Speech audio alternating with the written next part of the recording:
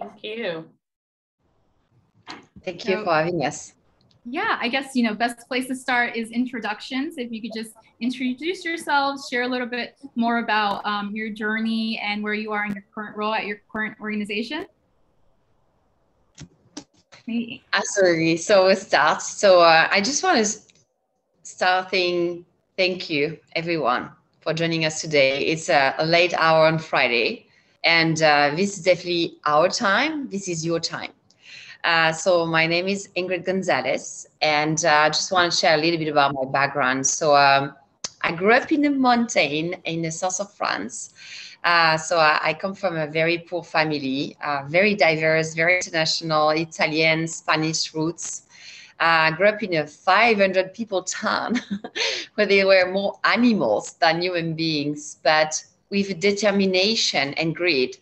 I had the opportunity to graduate from a master's degree in entrepreneurship from a top business school in Europe. And I've been for the past 17 years in technology, innovation.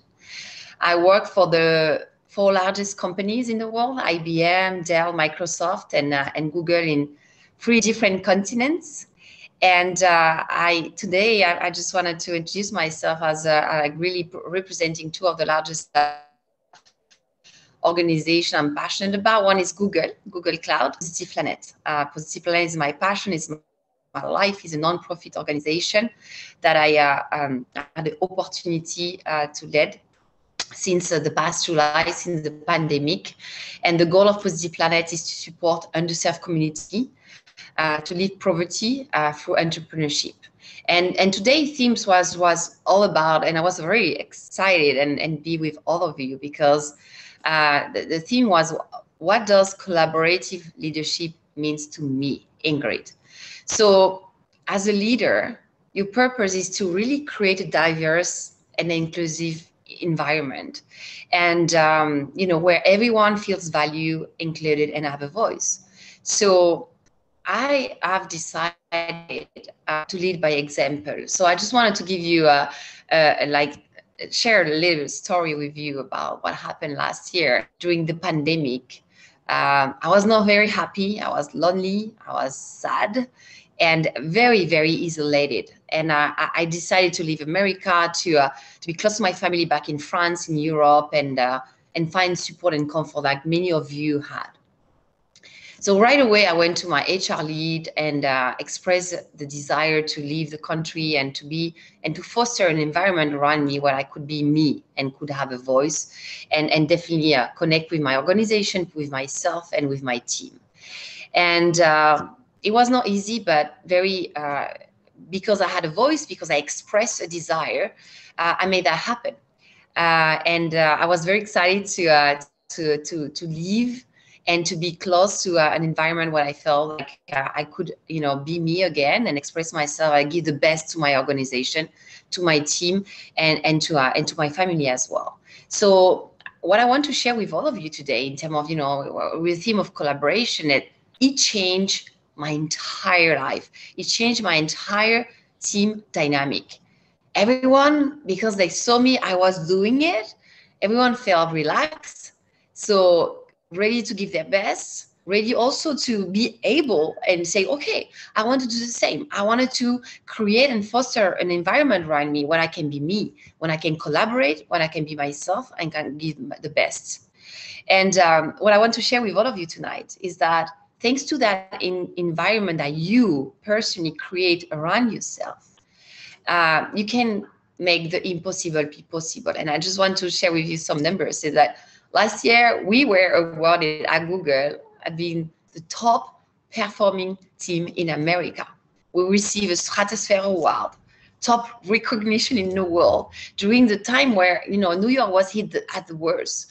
But because we reevaluate the way we were talking, engaging, collaborating, and respecting each other and meeting each other where we were in our life, in our personal life and professional life, we were able to be extremely successful. So I'm very excited to be with all of you tonight. Thank you very much for the opportunity. I'm looking forward to the Q&A and to get to know you better and share with you a little bit more about my experience. But thank you very much again for joining us, and I will be happy to take any questions further. Thank you, Ingrid. Maybe Dr. McCabe, if you'd like to introduce yourself and tell us a bit more about your role in your organization.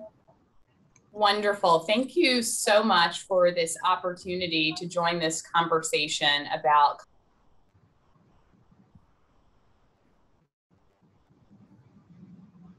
I think I was muted. I'm so sorry. Yes. Thank you so much for this opportunity to join this conversation about collaborative leadership and to honor International Women's History Month. As a woman, a Black woman, as a women's health provider, it is such an honor to join this conversation because at the intersection of women's health and empowerment and education is where my passion lies. So I am a mother, I am a partner, and I am a leader. I lead a division of about 21 physicians and an additional 20 advanced practice providers at the University of Wisconsin School of Medicine and Public Health. And in that role, I am responsible for the clinical mission as well as the academic mission of our general obstetrics and gynecology division. So when we talk about collaborating, when we talk about caring and compassion and leadership, it is really fundamental to everything that I do as a leader, whether or not I'm in a delivery room assisting with bringing new life into the world, in the operating room, leading a team that's helping me perform surgery, or if it's in the classroom where I'm teaching the next generation of residents and medical students how to care for women. Collaborating with these multidisciplinary teams is critical. And I will tell you, over this past year, the past 13 months, the concept and notion of collaborative leadership has just gone to the next level for me, because certainly we wouldn't have been able to do what we needed to do as a team without that collaborative approach. I'll just, take you back a year in the past. On a Friday evening, it was March 13th. You know what they say about Friday the 13th? Well, it was a very harrowing day for me. It was very clear at that moment for me that our team was going to have this all hands on deck approach to develop a response to the emerging COVID pandemic. And for us as women's health providers, we had to figure out how we could stand up telehealth services in a less than 48-hour period. And if you know anything about obstetrics and gynecology, our world is the pelvis. And our work has traditionally relied on face-to-face, in-person examinations and conversations. So we were challenged with, how do we continue to provide care for these women who were going to need care regardless of any social, physical distancing restrictions that were coming down the pike? And I am so pleased to say that we all got together over a weekend on using, it seems so out of date, but we were using a conference call line, and we got together to figure out how we could stand up technology so that we could meet our patients' needs on Monday morning at 8 o'clock when those hundreds of patients were due to come into our clinic. So the way we were able to do that, and to do that successfully, to deliver that care over the past 13 months, is because we came together around a common goal.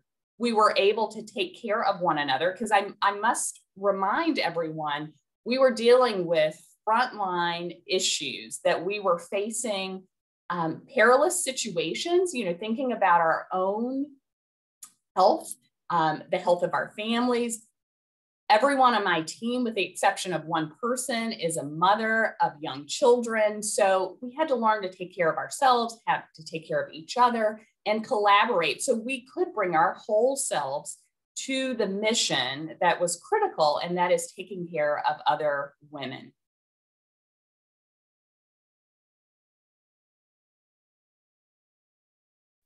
Oh, thank you.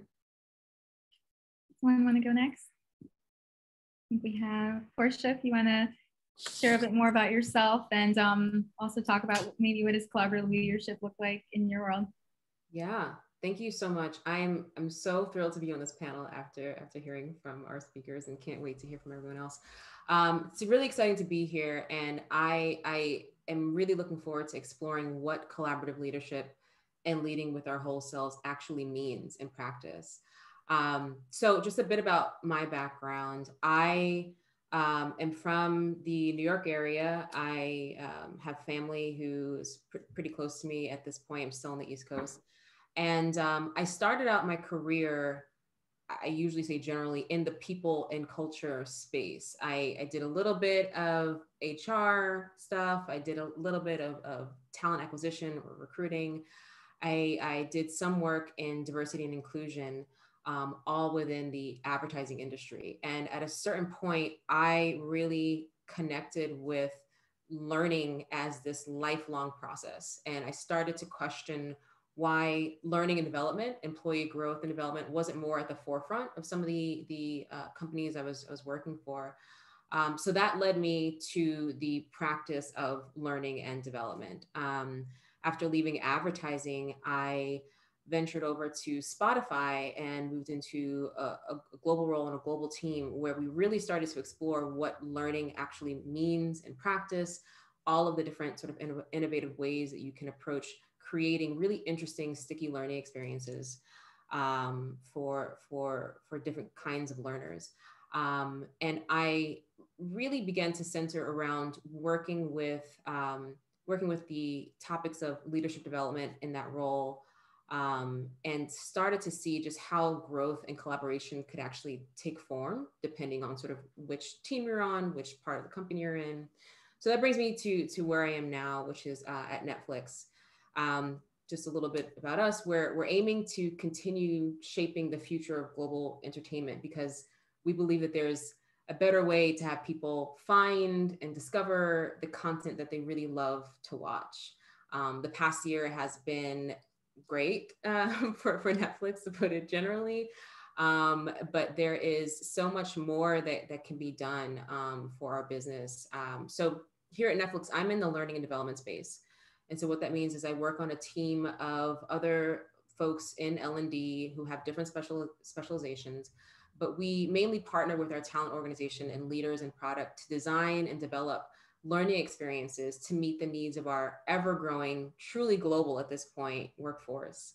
And we integrate key aspects of our culture, like context, not control, and freedom and responsibility, really key Netflix culture tenets, which means we typically lean away from defining learning processes or experiences and more towards enabling leaders to create the right experience for their team. And so collaboration is actually woven throughout all of our core values at Netflix. And we are passionate learners, but how we approach learning and development and specifically collaboration has really changed pretty significantly over the past year. So I want to share just a bit, like many of you, Netflix had leaders who were at the top of the year last year, previously clustered in these sort of geographic areas, and previously had really put a premium on in-person connections as a way to foster collaboration. But now, after sort of being globally distributed, we have a lot of folks who are collectively realizing that proximity doesn't automatically correlate with collaboration. Collaboration is really a mindset that takes work to cultivate.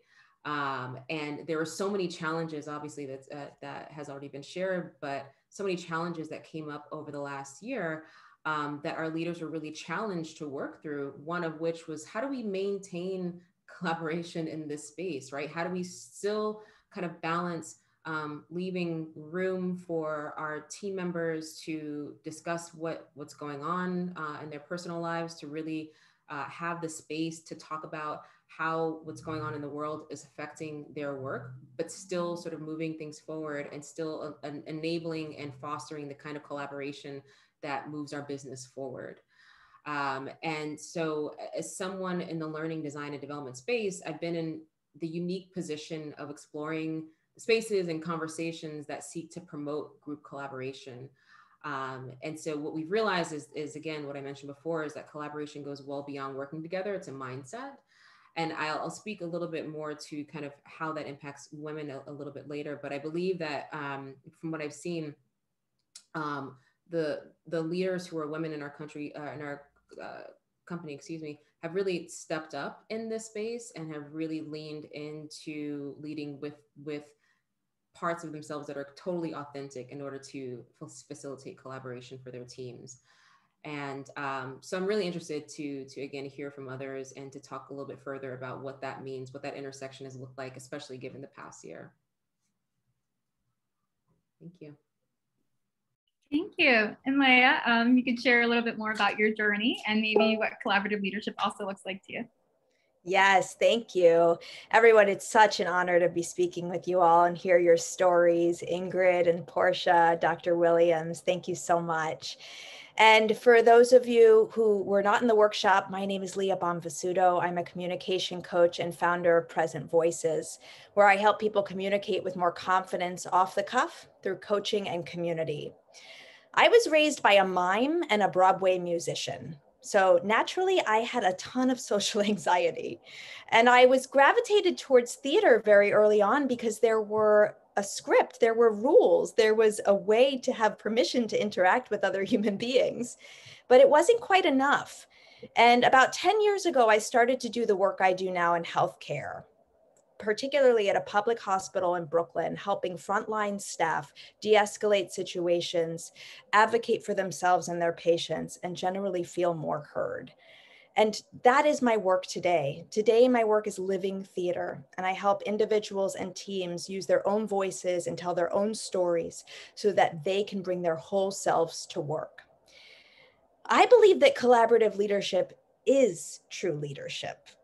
Collaborative leadership is not aggressive, oppressive, or my way or the highway. And that kind of leadership is rooted in white supremacy. Collaborative leadership is inclusive, receptive, open, vulnerable, but it is also direct and clear and strong. Collaborative leadership means that workers feel heard and can bring their whole selves to work. And now I bring my whole self to work by leaving my bed a little messy sometimes, or by letting you all know that my mother's in the hospital right now, and that makes it really hard to focus, or just by being confident being where I am. But that is a privilege in itself. I run my own business. I am my own boss. I am white, and that brings with it so much privilege. And so what we have to remember is how psychologically damaging it is to prevent people from bringing their whole selves to work. The most important thing I want us to remember in this moment is how much people are suffering, and that the trauma is right now. It's happening right now, and particularly for colleagues of color. Workplaces are not necessarily psychologically safe, and for a lot of people, the workplaces have entered our homes. And so bringing our whole selves to work requires demanding that workplaces allow everyone to do the same.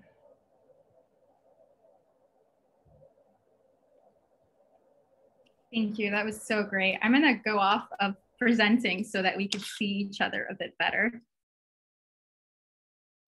How do I close this? Okay.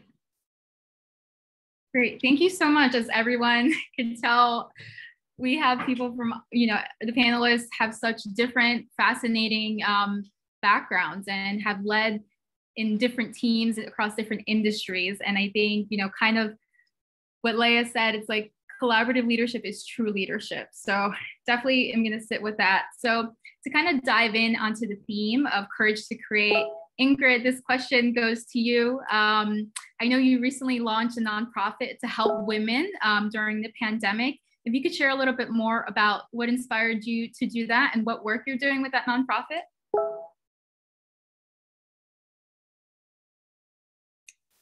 Do we still have Ingrid on? Technical difficulties, just one sec, sorry. Okay.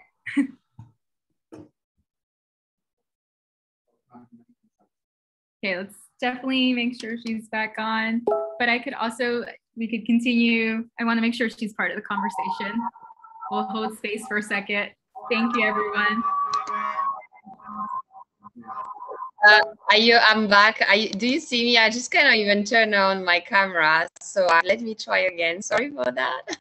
No worries. Can you hear me now? Yes, we could hear you. Okay, super, Carolina. So I apologize for that. You know, technology. I work in technology. Yeah. So it's just sometimes when it works, it's beautiful. It's magnificent. When it doesn't work, it's like, okay.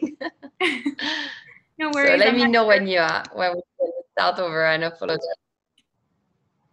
Yeah, no worries whatsoever. We're rolling through all these technical difficulties the best way we can. I'm not sure if you wanted to also be on video.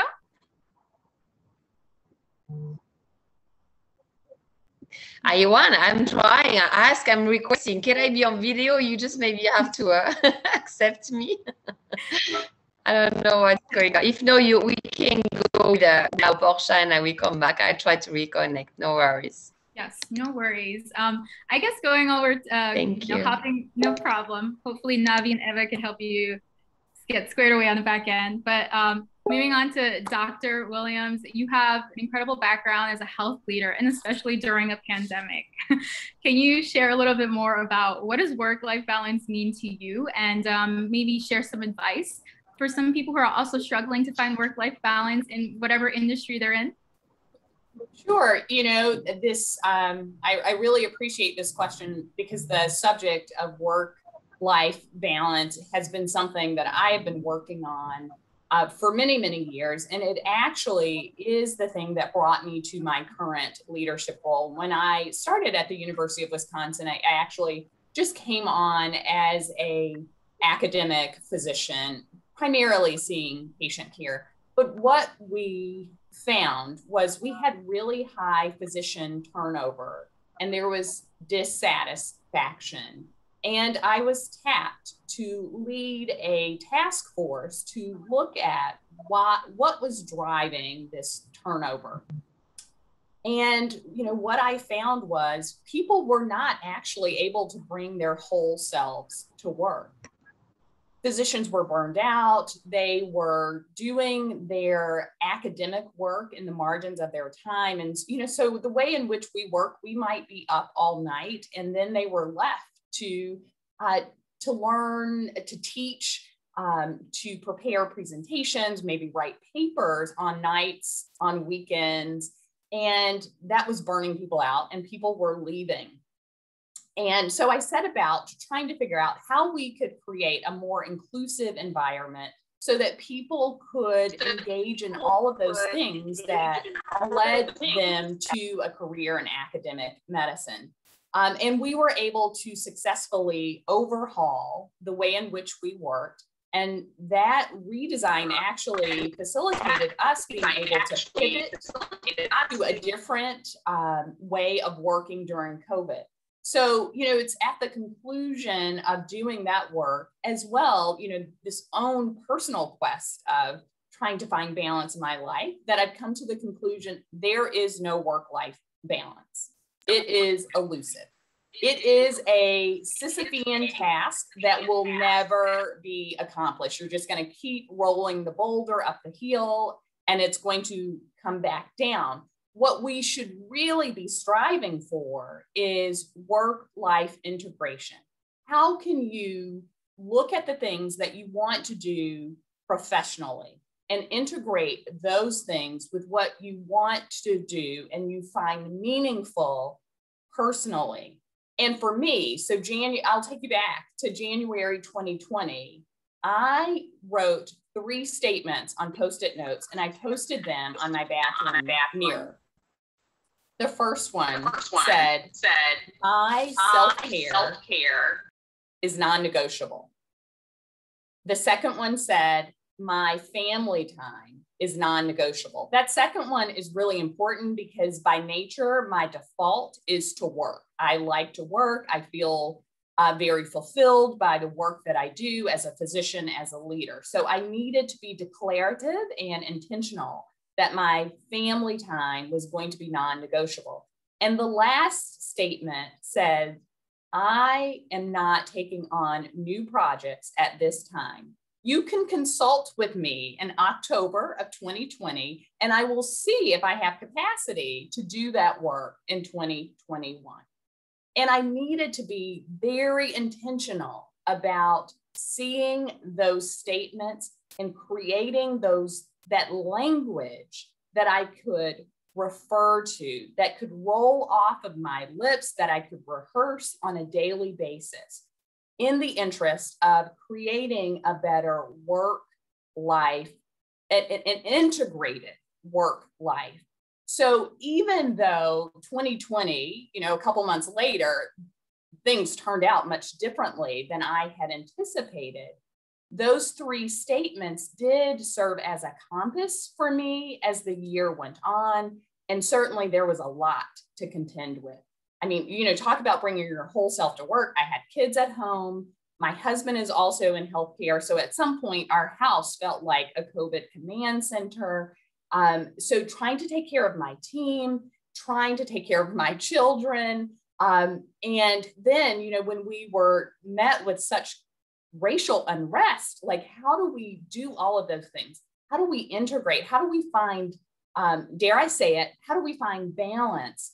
I will tell you, at the end of the year, my life was really good. I was able to connect with people because I did have those declarative statements. I was very clear about what the kind of work I wanted to be doing, what was important and meaningful for me to do at home. And so when work came home, I was able to integrate. So I would, my advice is be very intentional. If you want to find balance, or if you want to have an integrated life, be very intentional about what it is you want to do at work.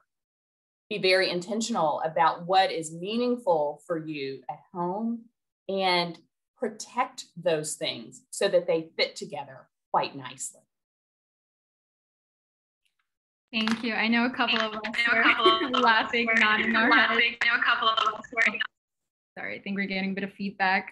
But when you said, see you in 2021, it definitely resonated with me. I know a couple of us are laughing about that. And so you also said something about, redesigning the way we work, and it helps. I can't help but to think of Portia, you at Netflix, your specialty on learning and designing, and you work with a lot of leaders to help foster this mindset of collaborative leadership. If you could share a little bit more about how do you help people tap into that, and see how they could harness their power to lead more collaboratively while also leading with their whole selves. Yeah, and I'm so glad that we're talking about just the relevancy of the last year, because I don't think that we could have this conversation if we didn't mention that as well. So particularly in this last year, I've noticed that what I mentioned before, collaboration, the actual definition of it goes well beyond just working together. Like I mentioned earlier, we have leaders internally who realize that proximity does not correlate with collaboration. I think that is common belief sometimes in certain tech spaces, and it's not true. It's a mindset, not a set of tools, and it's really rooted in trust and empathy, right? Trust in one another, your teammates, your peers, trust in the process of collaboration, and trust in oneself. And so that, of course, involves establishing psychological safety, like we've talked about, but it also involves getting really clear with your own sense of self and knowing how you want to show up as a leader. So I'll just speak from my own experience. Oftentimes I've felt that in environments where I've been a part of teams where women are more present in leadership positions, those environments tend to be more collaborative in general. But I've also seen how in environments where collaboration takes on this sort of one-dimensional definition of just being close together and sort of just building consensus because we're around one another, that can actually slow things down and ultimately diminish the returns on what we're trying to create. So especially given the last year, I think that it's important to really define what collaboration means and what collaborative leadership looks like in practice for your organization, because it's going to look different everywhere, especially given what we've all been through this past year and are still going through. I need to change my language to be present day, okay? So from a learning and development perspective, right? The question myself and my team are always coming back to is how do we help people practice that? How do we help people to define what this means and also define what collaborative behaviors look like in practice? And when I say collaborative leadership, I'm not just talking about folks who lead teams. Like, you can lead as an individual contributor. Their leadership is not sort of just relegated to the folks who may have a manager or a director title. Leadership can come from so many different corners of the organization. So I just want to say that. But we think about, again, what it takes to define what those behaviors look like in practice. How do we support individuals, particularly women, in fostering the collaboration skills that translate across functions, across organizational boundaries? How do you get to understand how you want to show up as a collaborative leader and also as a collaborative teammate, right? Some of the big questions we've been tackling this last year is, especially for our leaders, is do you lead from a place of empathy, and do you openly share knowledge to prevent knowledge and information silos? Again, all rooted in best practices for collaboration, right? You want people to have access to the information that they need to grow and create and be innovative. If we take a step back and look at some of the questions we've been grappling with, all of the qualities of collaboration, all the qualities of a collaborative leader takes bravery and authenticity. And those are things that make all the difference in collaboration, but they also take quite a bit of effort. Let's not ignore that as women, we're already so stretched in how we're expected to show up. And so as we've explored this internally, we've realized there's no like magic wand here. As women, especially, I think we have to be really clear with our own sense of self so that we can lead collaboratively, whether you are leading a team or whether you are an individual contributor. We want to be really clear about what our boundaries are. I like what Dr. Williams said about see you in 2021, right? I think at the end of the day, collaboration requires more than, like I said, that proximity piece, more than just the output. It requires a level of trust, authenticity, bravery, and also vulnerability to really be able to hear from one another and create great work. And so again, I think as women, if we can be clear with our own sense of self and be sure of how we want to show up, how we want to define collaborative leadership on our own terms, that will help to move us forward. And hopefully protect our space, protect our own selves, our mental health in the process of being clear about those boundaries and really being sure of how we want to show up. Thank you, Portia, letting us, reminding us that it's leadership at all levels. So Ingrid, good to have you back.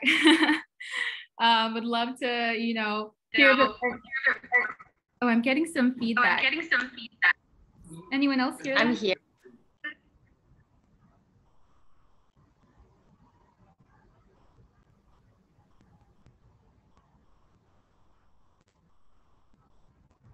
Can you hear me? Carolina, you are mute. Okay, am I back? You're back. Okay, I am getting some feedback. Am I the only one? Okay, well, good to have you back, Ingrid. You were talking about how you've led by example at Google with collaborative leadership, and I was wondering if you could share a little bit more about your nonprofit and how you're also leading by example in that space by supporting other women and empowering women, especially during a pandemic. Thank you very much for your question. I really love the theme when you and I, we discuss and we brainstorm about, have the courage to create, right?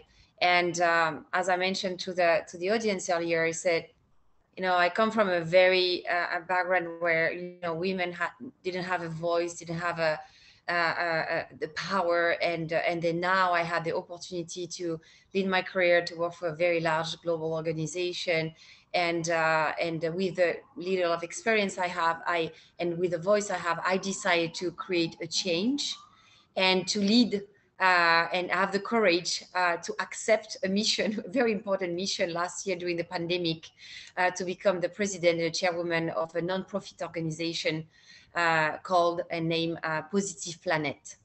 So at the beginning, you know, I have the imposter syndrome, say, why me? Why now? Can I do that? That's sure. And the president of the organization said, yes, we want you to be the voice. We want, with your career, with your experience, we want you to inspire people. They come from nothing and they can change their life and have a really an impact in their own life, their family, and definitely on the community. So as all you know, last year was one of the saddest year in decades. People were dying, people were suffering, people were isolated, and America was just for me. I joined America 10 years ago, but it was just the all around me, people very impacted. So I decided to sign up for the challenge, even if I believe I couldn't do it, but I did it. I took the role and responsibility, and with a focus to build a better and a more inclusive world around me. So really the goal of Positive Planet is to look at underserved community around us and to help women. And we started our first project, we helping women entrepreneurs. We had an amazing idea to help them to go and achieve from the impossible to possible. But it was just also with my team. We started with one volunteer in July during the pandemic. Now we're 65, created board of directors and focusing on meeting people where they are with ideas and many amazing potential, and really helping and support them. So Positive Planet is about, you know, volunteers, coaches, partnership with global large organizations like Capgemini or Genpact. I have a one-on-one coaching. We build a digital platform. We are working in digital inclusion. The goal is we start with 5 women entrepreneurs in New York. The goal is to go to 15 Q2 and 100 by end of year, and maybe 2022 it's possible, helping and supporting thousands of women entrepreneurs that want to really to change the game, because we know in America women have been very impacted these past years, and we wanted to support and provide. So you know, with have the courage is then, you know, when you're more comfortable in your life, and this was my case at the stage of my career, is to just lead by example. When I say that, is about expressing a voice. Not everyone will hear your voice, but it's definitely if you're passionate, you want to give back to your community, it's something you can do. And even if I feel I couldn't, I had people around me that gave me the strength and the power to say, yes, I can. And I took that role and responsibility. And, you know, when I wake up in the morning, when I see the impact you can have around you for these women entrepreneurs, and we go even further. We are working with Long Island Boot Fang, and we are delivering food and things of first necessity for the people they have nothing in New York. So we are really trying to have an impact at small level, and hopefully in the future very big impact. But if you wanted to participate to this journey, we are welcoming volunteer. You are welcoming donation, just to like look next door next from you. It's these people that really need your help and need to have you as a human being, and if you want to volunteer to look at them and have an impact. So it's just I'm very appreciative for all of you to again giving us time today. And there's so many ways of giving back to our community, and this is my way last year to act and to impact, and it was to really take that role. I believe I couldn't do it, but now when I see the impact and the smile on the women's faces, that we help them to find and create their own job and help their family to survive and leave poverty, is something that I'm very passionate about. So very happy to follow the conversation. But yeah, the theme of today's event was very inspiring for me, and again appreciative of you having me. Thank you for sharing that, Ingrid. We'll drop the link in the chat for anyone else that wants to find out more about Positive Planet, wants to volunteer. It sounds incredible. And so moving on to Leah, you know, as someone who also helps individuals, right, like find their inner power and strength. Can you talk a bit more about that work? Like what type of leaders, what types of people, how do they find that in their leadership style? And how do you see yourself as a leader when no one else looks like you? That's a question that I ask myself all the time and would love to hear your thoughts on that. Yeah, thank you. So today is the National Day of Action and Healing to Stop Asian Hate. And this is in response to the horrific violence against the AAPI community last week and ongoing, and it's been growing so much over the past year, 1900%. This also commemorates the anniversary. March 26, 1790, the Naturalization Act was signed into law prohibiting non-white people from becoming citizens of the United States. So I bring this up to say that we're socialized to see leaders a certain way. It's on purpose. And it's how white supremacy survives and thrives, by holding on to power. And we've seen studies about this where they ask young girls to draw pictures of leaders and they draw confident looking straight white men in suits. Representative Ayanna Pressley says the people closest to the pain should be closest to the power. And so I believe that when it comes to us seeing ourselves as leaders, that the change will only come when, frankly, more Black, Brown, Indigenous, women of color are leading, are actually in charge. So not professional development and not DEI, it just can't be enough, actually in charge. As a communication coach, I often hear from heads of HR or CEOs or supervisors with feedback for their teammates. And the feedback is almost always about wanting people to have more confidence. But often the feedback is not specific, it's not actionable, and it leads to very harmful ways of incorporating that feedback without having the ability to incorporate. And then when you tell someone they don't have confidence, it actually makes them have less confidence. But I loved how Portia brought up the word trust. Because confidence, the definition of it is to trust yourself and those around you. It's actually to trust boldly. And it's impossible to communicate confidently when you don't feel safe. It's just absolutely not possible. So this is why insecure leadership just doesn't work. And it's why we need such a big change. Confidence is not happening at work for most people because our workplaces have not supported most types of voices. And this is absolutely going to be strengthened by diversity, but it's not only along certain diversity lines, it's quite far reaching. So until the time comes when more types of leaders are actually leading, what can we do in the meantime to hear from more of us? First of all, as has been so well said, to give yourself permission to lead, even if you don't feel like a leader, even if you're an individual contributor, especially if you're a reluctant leader. I was never a natural leader. It did not come naturally, but I felt pulled by mission and by a power of bringing people together. And so give yourself permission. Also, like we talked about in the workshop, refuse to be rushed or interrupted. And spaces that are rushing you or interrupting you for, whatever the intention behind it, it's not serving your voice. Our voices must be heard. And so practice taking up space and maintaining your power and committing to your own definition of presence, which is going to be very different than an HR head's definition of executive presence. And finally, if you have the power, how can you create space and opportunities for others? How can you make other people feel validated and heard? And that is leadership, and that can happen at all levels. Lastly, I personally have been devoted to supporting organizations that are leading this way and to also spending my money there. And so this is what we can all think about. If you're interviewing, where do you want to work?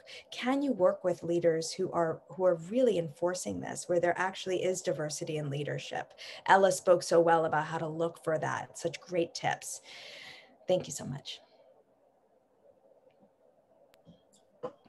Thank you, Leah. It's really great tips on how to lead more confidently, and also the importance of elevating and supporting our BIPOC leaders to help them also feel comfortable and to feel included in this space, because that is what collaborative leadership looks like.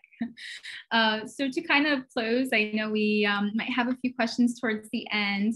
but just thinking about your own individual like leadership styles and how that may have transformed during the pandemic, is there something that you are excited to continue harnessing and growing in your? Yeah, for me, it was really something very important this year. It was about embracing the growth mindset. So it's all about don't be worried to become a different version of yourself and change for the better, and just adjust and adapt with the environment you're in, with the team you're in, with the people that surround you that also change, and be okay with be a little bit outside of your comfort zone, and definitely in order to connect differently, to meet people where they are, and to collaborate in a way that is very innovative for you and your team or your family and the people around you. So this is something I will leave with you. Thank you. Yeah, for me, it is getting comfy with being vulnerable. I have seen really moving expressions of vulnerability from people in my personal life, my teammates, other folks at my company that have really, again, like just moved me and have really encouraged me to do the same. But I will share with you that historically, I have not felt comfortable or safe being vulnerable, especially at work, especially as a Black woman. And I think the last year has just sort of shown us all that, like, look, you're going to have to be okay with things not necessarily being as maybe buttoned up as you normally would have before we went through this pandemic or still going through. There have just been some expressions of vulnerability from others around me that have inspired me to tap into my own ability to be vulnerable and lead from that place. And I think I've been really pleasantly surprised at what's come out on the other side of me showing up in that way. And I'm hoping to continue to do more of that, to step into that space. I will echo what both Portia and Ingrid shared. So having that growth mindset, while I thought I have always embraced a growth mindset, I will tell you this past year also taught me to be vulnerable and to show up authentically. I am the product of the South. So I grew up in Alabama. I grew up very much aware that I'm an African-American person, a woman, but those labels took on new meaning and a new weight over the past year. And I will tell you, I had spent most of my time in leadership segmenting myself, keeping my womanhood and my Blackness in a box, because I didn't feel as though they were completely welcomed or appreciated in leadership. Well, here we are sitting in 2021, having learned many lessons last year. And my leadership, I think, is all the better because I am willing to use my voice as a woman, to speak to my Blackness, to advocate for all those who had this shared commonality with me. And so that is what will remain post-pandemic, post all of the sort of distress that we had last year, is bringing my whole self, allowing my mind to embrace my whole self in leadership and sharing those vulnerabilities with those with whom I lead side by side and those who are following me, to give them opportunities to bring their whole selves forward.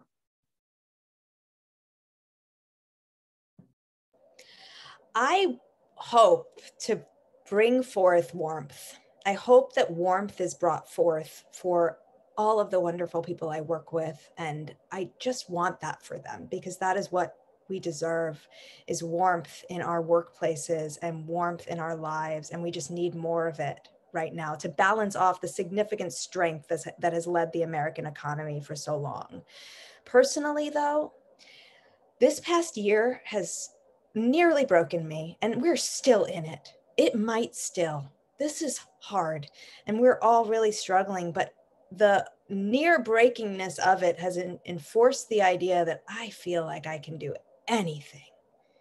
And I hope that when we come out on the other side of this awful time, I hope that we believe in ourselves. I hope that we do not take other people's no's as fact. And I hope that we can truly lead with our whole selves and what that means to each of us here. Oh, it's such a pleasure to hear you all speak about this. And it's really been an honor to be a part of this conversation. Thank you.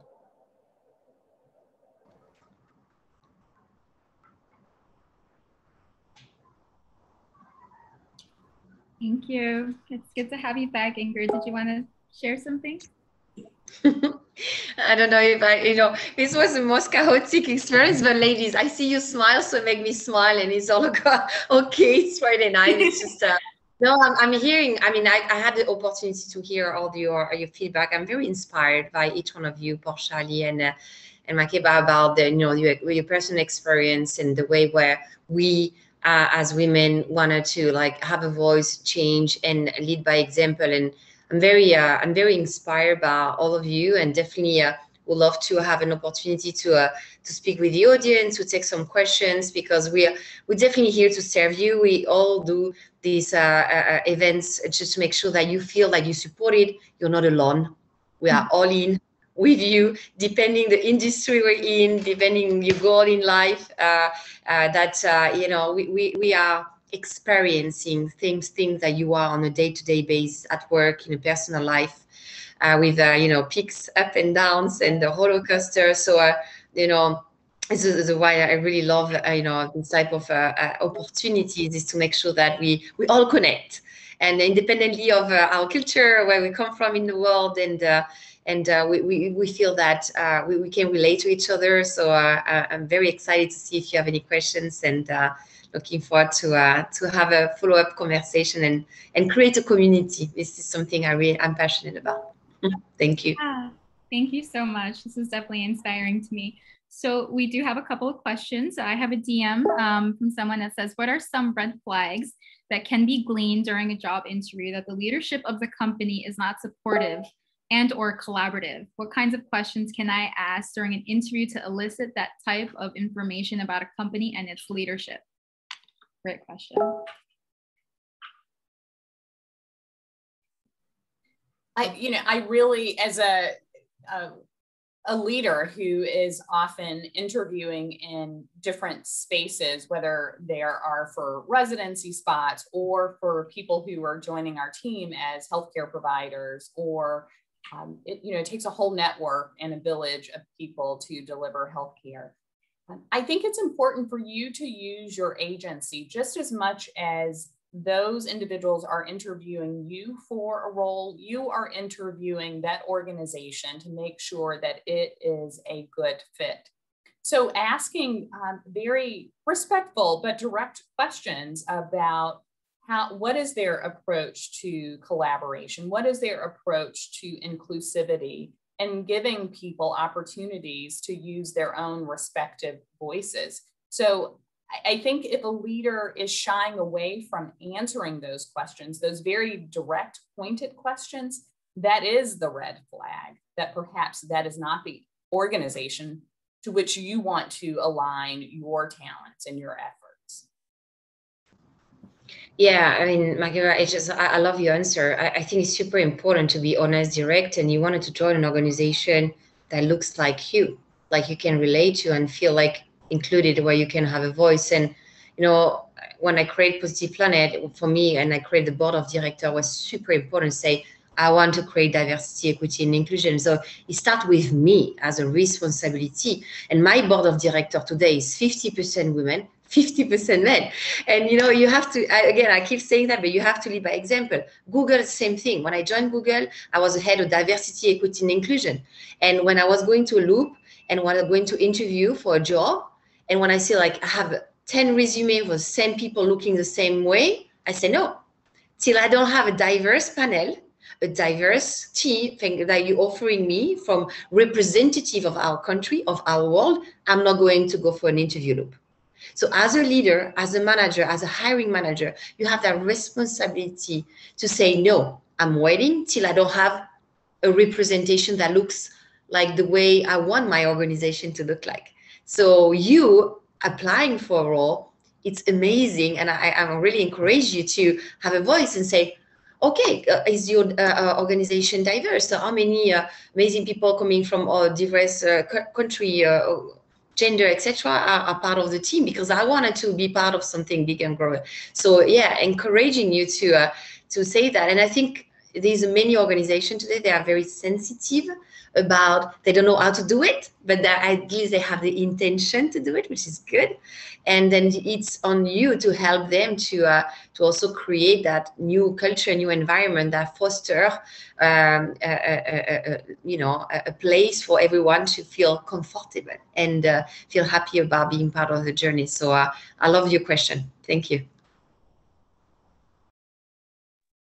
That was really great. Thank you. I'm sure if anyone else wanted to answer that, or I could jump to another question. Also another great question. How do you deal with unconscious bias on the job? We all have experience with that. I will Portia? on that. Right. I think that anytime you are encountering anything that looks like, feels like, is unconscious bias, never doubt what your gut instinct is telling you. I think oftentimes we are conditioned to doubt our own instincts around things like that, especially because unconscious bias can show up so many different ways. It can show up as overt bias. It can show up as just microaggressions, or not just micro, but it can show up in little or very large scale ways. So the first thing is never ever doubt what your gut instinct is telling you about what you're experiencing. Don't let anyone else sway you from that either. The other thing that I found to be helpful is to find your community, find your people that are the ones that outside of your team, they may be outside of your department, but the people that you know you can tap to just openly connect with and talk to and share your true authentic experience, share with them what you've seen and what you felt, and find the people who you know will support you in that process of sharing. I have found that through different pockets of community, some, I've worked at organizations where there are no employee resource groups, right? So I have to create my own, right? There are some places I worked where I have to create my own cabinet to consult with my trusted people and partners that I've identified as the ones that I will go to and lean on to connect with, because you need to have an outlet and a way to talk about what's happening to you and what you're experiencing. And this is me speaking very broadly, very generally, not knowing what other mechanisms you may have in your workplace to help you actually work through those. I encourage you to lean on those mechanisms if they are in place. But those are two things that I just really wanted to bring forward about unconscious bias, because it can show up in so many different ways. And I think our first instinct after sort of, realizing that something may be off is to doubt ourselves, and that doesn't serve us well. So that, and really finding the people to connect with who can help you navigate and help you through, I think that's really, really powerful when it comes to handling unconscious bias. And I love your feedback, Portia, but I think it's a responsibility, and it's a day-to-day responsibility. It's not because you're a white woman and blah, blah, blah, that you don't have an unconscious bias. I just wanted to, we all have, and it's very surprising, because this is what I love about the organization I'm working on, where we have constant training every year, every 6 months, to remind us. It's not because you are coming from a diverse background that you don't have unconscious bias also, right? So we wanted to create that inclusive world, and all of us we have, and it's about being mindful about the vocabulary you use, the comments you do about gender, about people where they're coming from, and independently of your nature, your culture, etc., we all can be hurtful. So it's just about always being mindful, and empathy. I know you mentioned a lot of that word today is all about that. Is also develop empathy with you, because you cannot be perfect. And sometimes you feel like you're super inclusive, you're super diverse, and you say something's not right, and it's okay. But if you have an open dialogue with your peers that they are different and they're coming from different environment, this is really when you start creating a culture when everyone feel that they can have a voice. But it's definitely is always touch point with people that are not like you, they don't think like you, they don't come from the same background, and then ask question, like genuine question and caring question, where you can learn about yourself and others. And I think this I will always encourage every one of us to like think and reflect, but is a daily exercise. It's not one time, oh, I did a training on diversity and inclusion and unconscious bias, I'm good with it. No. Because we are, you know, so many different nationality and people so diverse in this world. So it's something we need to every time when I feel like responsible, something is important. Thank you. I would also say, I think it is important to give yourself a bit of grace to not have to be the person who's calling it out all the time. Because as a recipient of the unconscious bias, your feelings can get hurt, and that is a weight to be carried. And the challenge for all of us that are around is to develop allyship so that you can, as a sort of victim or a recipient of an unconscious bias, those individuals have a community to come to, and we allies can then step up and advocate on their behalf, and not putting them in double jeopardy to feel and be the recipient of that bias and have to call it out and act upon it. So it is okay to take a step back too, and not have to confront it head on. Thank you. So that's all the time we have for questions. To the audience, to everyone here, our community, feel free to continue engaging with us and asking any questions or sharing any thoughts by tagging Courage to Create and Women Tech Makers. And now it's raffle time. So we're closing out the event, and let's all come back together. I know we have a couple of other presenters that are going to share a bit more about the raffle. But if you could, of course, let's give a virtual round of applause. Our amazing speakers, our amazing leaders. Thank you so much for leading the way you lead, and for bringing your energy and your presence to this today, despite the technical difficulties. Thank you so much.